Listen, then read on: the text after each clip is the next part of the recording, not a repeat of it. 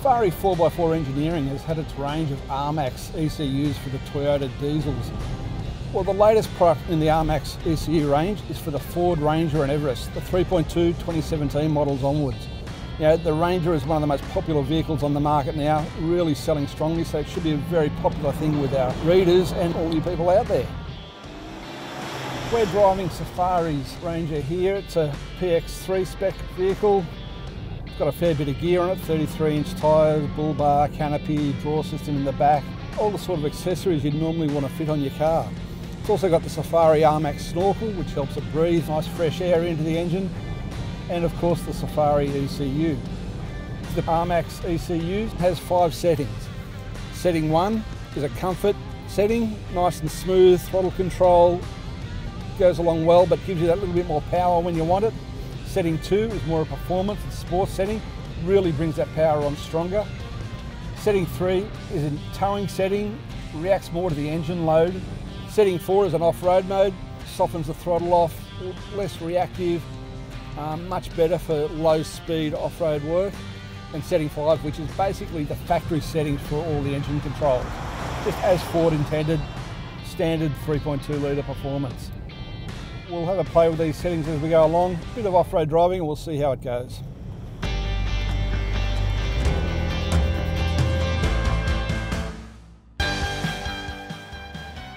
Leaving the suburbs and coming up here into the mountain range, we've just gone from the position 5 standard setting up to position 1, which is the comfort setting. And while it says comfort, it does give you much more performance, but where you want to use it. Coming through the tight mountain corners, you can feel the mid-ranges there. It just comes on earlier in your throttle application.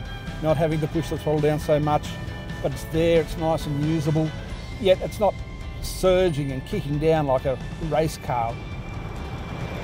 If you want to go a bit harder, just go down to position 2, which is the performance one. I just did that while we were talking then. Quite easy to do. And once we get out of these tight bits here, we can squeeze the throttle down a bit more and really see how much different that feels.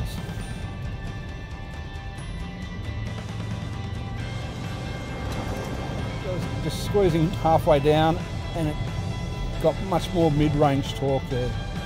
Really feel that coming on fat in the mid-range, which once again is usable, it's where you want it. Once we get down off the range here, we'll see how it goes off-road.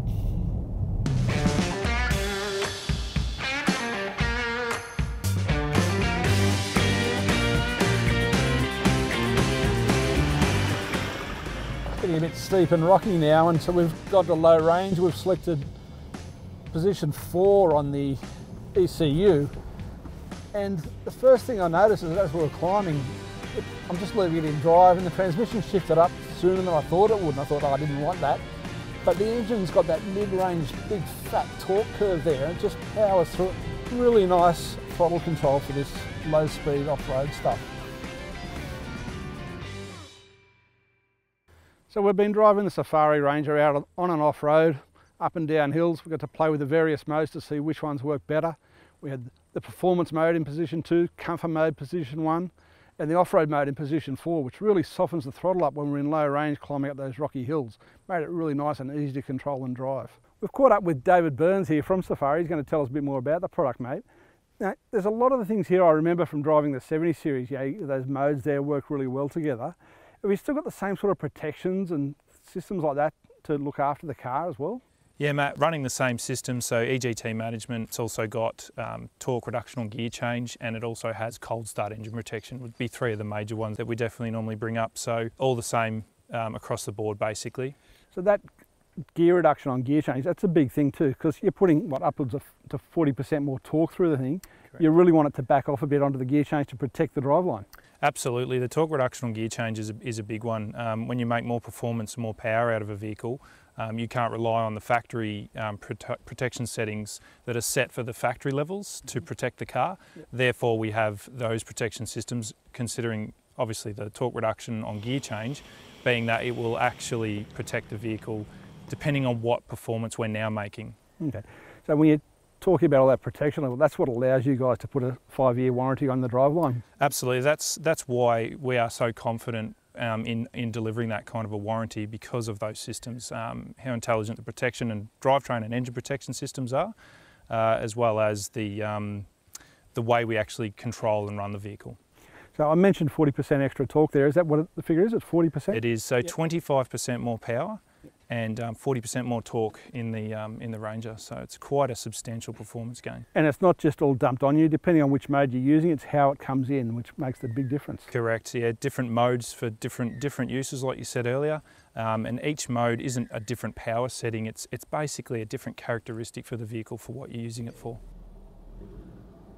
The one mode we haven't tried out, which would be interesting to see, is position 3, the towing mode. Yeah, absolutely. Tow mode, what we like to call is predictable tow mode. The ECU calculates the load on the engine, and then obviously it'll automatically adjust itself depending on what that load change is. So no matter what you put on the back of the vehicle, the ECU will work that out. I think you're going to be really impressed with how this thing actually works with a caravan on the back. So we've got the Ranger hooked up to a van here, so. Okay. We can take it for a spin and see what you think about it. So when you say it detects the engine loads there, you hear people putting massive vans and trailers on cars, things are getting hot. You've got the pyro reading the EGTs on this, so it can adjust there to protect the systems again. That's right. So you're towing up a hill, asking it for performance, you're asking it for power. Those heats will rise no matter what. And the EGT management will manage and protect that, so it'll always keep your temperatures optimum at all times. So we've got the van on the back now, let's take it out on the road and see how it goes.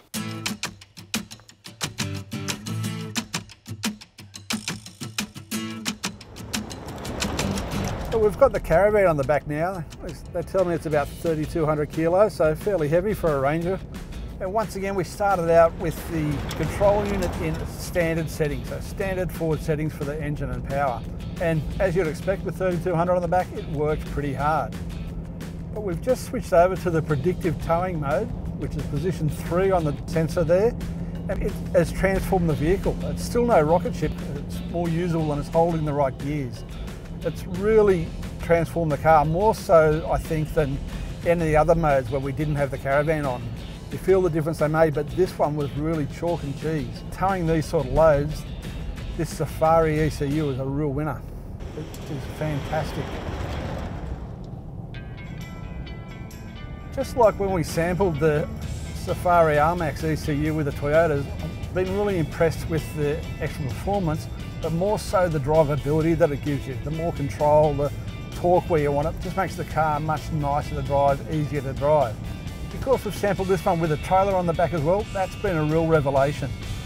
The towing mode really makes a big difference. We drove it standard, we put it into the towing mode, and it makes the car so much easier to drive. It really feels like it's not working as hard. It's quite comfortable now.